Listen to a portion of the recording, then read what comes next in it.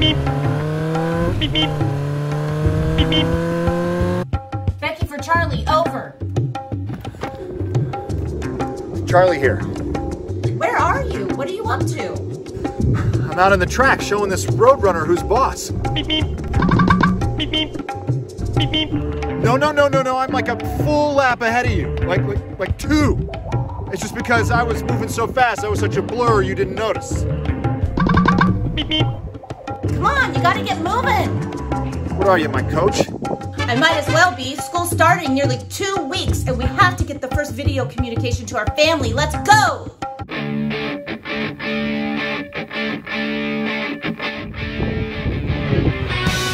Race it back. Beep, beep.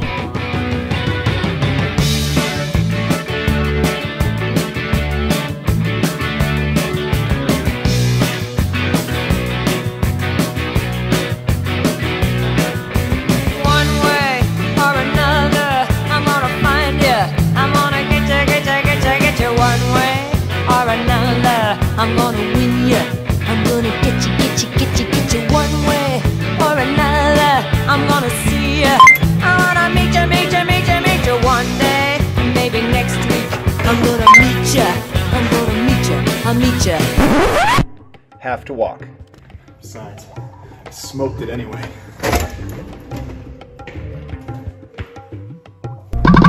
Beep, beep, beep, beep. How did you...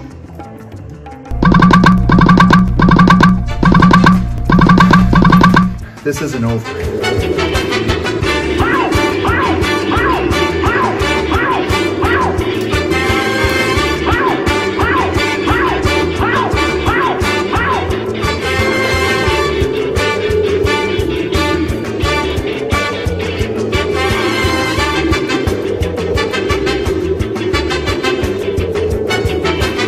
Here we go. Hello students, families, and staff. I'm Principal Charlie Jett, and welcome to Howard Elementary School for the 2023-24 school year. I'm super excited to be joining you as your principal for this coming year. I'm looking forward to getting to know you and embark on an incredible learning journey together. This is the first in what is planned to be a series of videos for this year. Some will be informative, some will be educational, some may be musical, but most will feature outstanding and talented guests who are sure to thrill us with their knowledge and expertise. This first video covers the important back-to-school information in our first Roadrunner Report newsletter, which is linked in the description below. Before we get started, be sure to press those like and subscribe buttons and turn on notifications so you can be sure to get the latest news, updates, and new learning happening here on the channel. Well, let's dive in and get ready for back to school. Okay, Howard families, students, and staff, here we are at the Roadrunner Report, our first edition, and we want to just go through a few salient points here. You're all educated people, and I feel we can read this, and you can take your time to do it, but I do want to touch on a few specific points to make sure we're all on the same page here, to just make sure that we start the school in a very positive way. So this video is chunked up into specific sections of this newsletter, and if you just want to skip ahead, go to the description below and jump to the timestamp for the information that you want to hear, and you can go back and forth and see whatever sections you would like. All right, so here we go. Let's dive on in. Obviously, welcome back, families.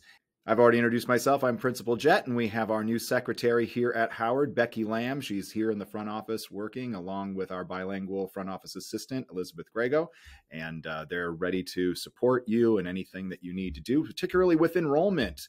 Enrollment is happening now. We want to make sure students are ready to go to school on the first day, and those first days are for kindergarten, Wednesday, September 6th.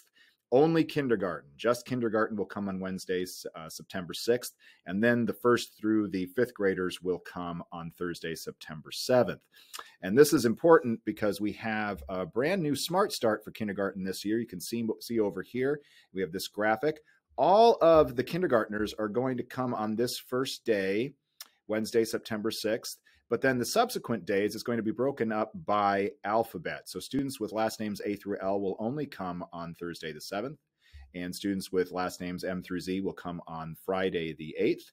And then also the students with last names A through L on the 11th, and only students with those names M through Z on the 12th. But all the kinders come back on the 13th. And then the 14th and the 15th, none of the kindergartners will come to school because we are going to be really strategically making the class lists for kindergarten. Our kindergarten teachers are going to work really hard to make sure we really purposefully place our students with specific teachers and with different student combinations. And also, there are going to possibly be parent conversations on this day. We'll know more about what that will look like in the coming week or so, if there needs to be specific information to help support your child. So this is specific information for kindergarten. Remember, 1st through 5th graders, you are coming on the 7th and you come every day after that. All the kindergartners and all students will be here on the 18th, and it's regular school. So I hope that really kind of sums up the way that we're doing the Smart Start. Class lists. Class lists will come out on Friday, September 1st. We're going to be sending out emails from students, teachers, but we will post them outside the school. This way you know which teacher your student is going to be served by. Again, this is just 1st through 5th grade. Kindergarten, we will learn through the Smart Start. But that way you can come to Meet Your Teacher. Meet Your Teacher event is going to be on Tuesday, September 5th. That's the day before school, right after Labor Day, where you can drop off school supplies and meet your teacher to around the school a little bit. That will happen from 3 to 4, and super, super fun. And then some time open on the playground after 4 o'clock. We might have some neat food service coming. We're still locking that down. So if we maybe have some snow cones or some other food trucks, maybe keep your bellies empty a little bit if we want to engage in any of that. So that's going to be really fun for Meet Your Teacher and Meet Me and other staff members as well. So super, super fun. All right, our morning drop-off and afternoon pickup procedures. I do want to talk about this really, really carefully. So I'm going to link to the slideshow that's up here, and we can all go through this and make sure we're very, very clear on how this goes so that we can be very, very safe. So our student safety is paramount here at Howard Elementary, and it's a team effort, all of us, to ensure that our students and everybody else, families, community members, are safe during these arrival and dismissal times with peak traffic. So we need to be safe, responsible, and kind. And that means being very slow, parking only in designated areas, watching out for others, and really being aware of our surroundings. We want to make sure we're only using designated spaces and using them correctly, and arriving on time. Being at school, and as I'll talk about later, is really important. We want to be on time so we can maximize student learning. Let our front office know if pickup changes by 1:30 on Mondays, Tuesdays, Thursdays, and Fridays, and by 12:15 on Wednesdays.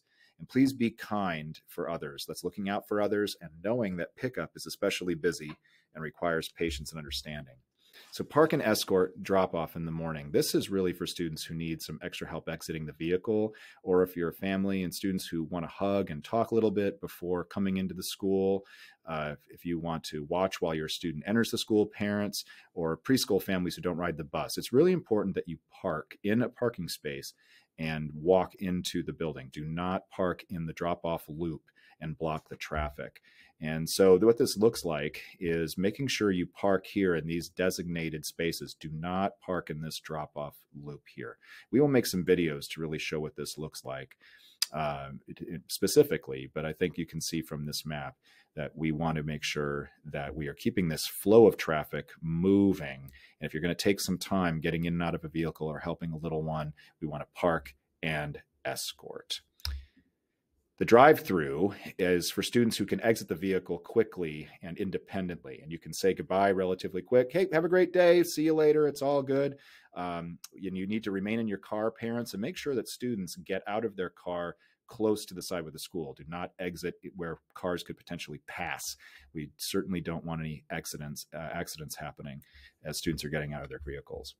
And if you're coming through for the drop-off, you must go through the actual drop-off lane. Do not come and start dropping off where parents are coming to park and escort their students, because we have a lot of pedestrians. Again, we have a lot of littles who need help getting out of cars. So it really is helpful to mind going through this pickup and drop-off lane and avoiding the parking lot if you are dropping off in the morning. Face-to-face pickup. So after school, face-to-face pickup is for preschool, kindergartners, and first graders. This is required. So families, if you have a preschooler, kindergartner, or first grader, you must come and pick up your child. So that means you park in a parking space and you walk up and meet your child and you see face-to-face with the teacher and hand them off. Second and fifth graders who need help buckling or getting into a car as well need face-to-face pickup. Or who want to socialize for a while after school, if we know that as well. We can't have families coming into that drop-off lane or pickup lane and waiting and parking and getting out of cars. It just causes serious congestion out onto Howard Avenue as well. So park in designated parking spots and do not park in the loop. And meet your student's teacher at the designated pickup spot. Here's the picture of how this looks like. So again, we want to be parking and not parking in the pickup lane. And you will meet your child at a designated area in the front of the school, typically one of these pillars that has our teachers' names on it specifically for their classes.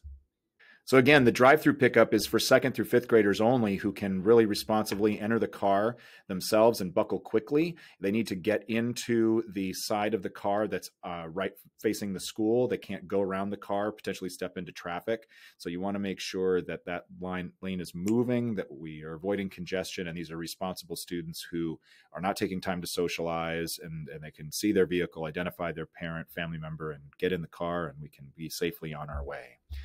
And that's what that looks like here, is we want to make sure that we are waiting, and then all the pickup actually happens right over here on the east side of the pickup zone. So when you're here in your cars, families and parents, you're kind of waiting.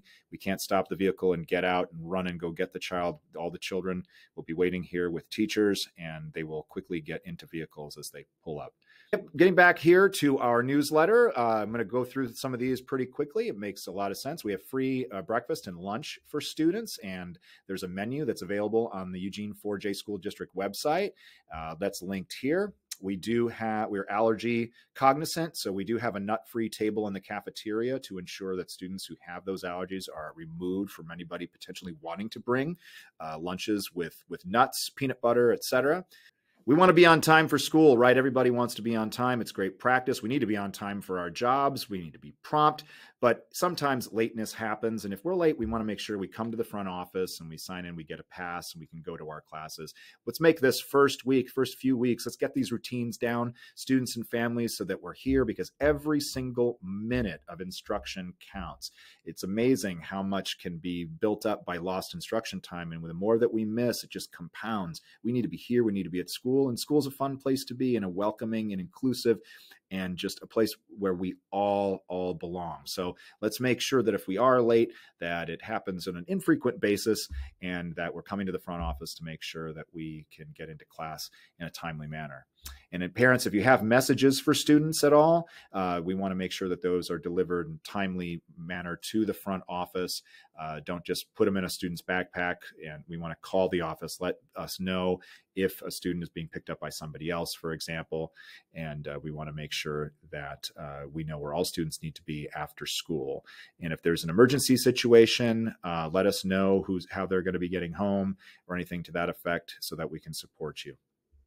I've already touched on this. This is very important, but student attendance matters every single day. You'll be hearing me talk about this throughout the year frequently, and we'll be looking at student attendance data about the frequency of absences, and we certainly do not want students to be absent unless they're legitimately sick. If we're sick, we cannot be at school, and if we're having pervasive illness, we'll see what we can do with our human services coordinator to support families in any way of getting that medical attention, because we want students to be healthy and here at school and learning. Bus stops. If you need to help find your child's bus stop, there's a link here, and you can put in your address and you'll see where your bus stop is. The district is giving LTD transit passes to students, which is really very exciting. We want to make sure that students can get around. The link to the school supply list is here. There's a link right here, and we really appreciate you getting a number of those items to support our students. We have a wonderful event being hosted here at Elementary on Sunday, August 27th, and that is Project Hope. The way to sign up for Project Hope and get tickets is through this link in the newsletter. It's also linked in the description of this video below, this 2023 howard.eventbrite.com. Also, there is a link to the flyer, and it's a very wonderful event. Students can get backpacks with supplies, shoes, clothes, haircuts if they need them, in half-an-hour increments. So you want to make sure you get those tickets and sign up to be able to attend. Here are the Howard staff assignments for this coming year. We got an amazing staff. They're going to be doing an incredible job. All our teachers at preschool, kindergarten, first grade, second, etc., as well as our specialists. I'm so excited to get to know them and work with them and continue our own collective professional learning together so that we can deliver the evidence-based practices, the most recent research in terms of instruction to enhance our students' learning outcomes, all of our students' learning outcomes. Our parent-teacher organization, our PTO, is getting up and running here this fall. They're going to have their first meeting on Tuesday, September 12th at 6 p.m. in the library. They are going to meet the second Tuesday of every month here at Howard in the library at 6 o'clock, and we certainly want participation. We love your input. All families can attend and provide their input on events and other neat experiences that we want to provide our students.